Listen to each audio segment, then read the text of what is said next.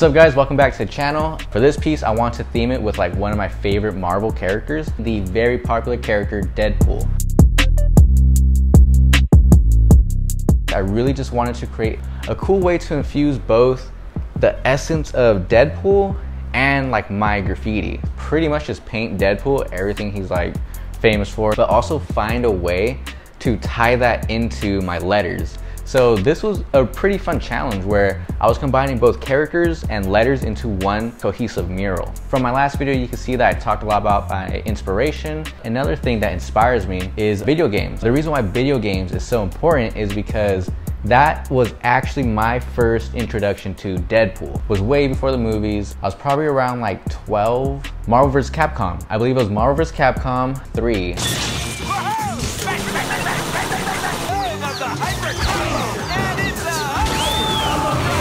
I started playing with Deadpool just because I thought he looked cool. He would do this thing where he would mimic Michael Jackson and like do this moonwalk. He broke the fourth wall. As I'm sure a lot of you guys know, he's famous for doing that. I get the cover of the next Street Fighter for this, right, Capcom?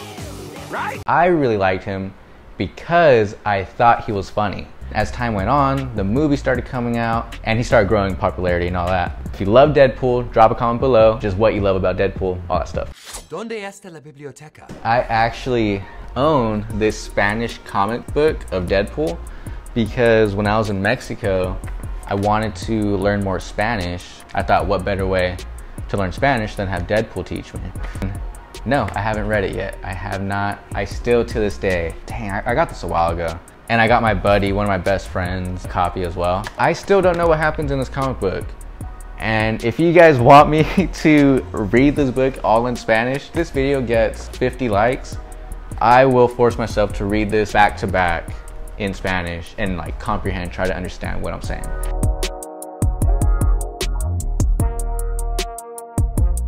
The way my letters work, Deadpool's head is like the cap of my lowercase g, like the whole, I guess like circle part of a lowercase g.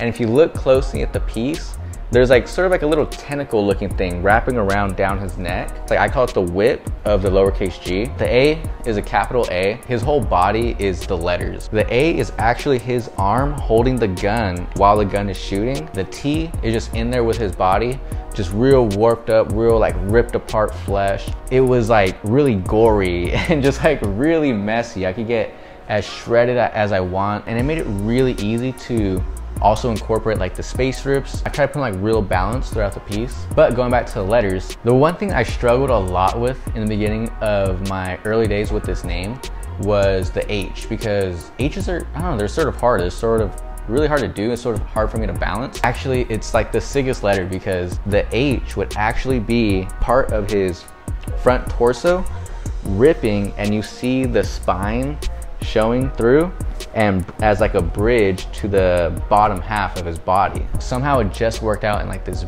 beautiful way. When I thought of it, like, oh dude, like you're gonna trip out when you see this H just because of how cool I thought it was, but that's just probably just me nerding out. Moving on, we finished the piece with just like the sickest E. I love this E. It's just like the freshest little guy, and it's so hard looking. I really like that, and just like adding a lot of the gore and the stuff throughout the piece. Really made it really fun, I think really easy for me to do this piece.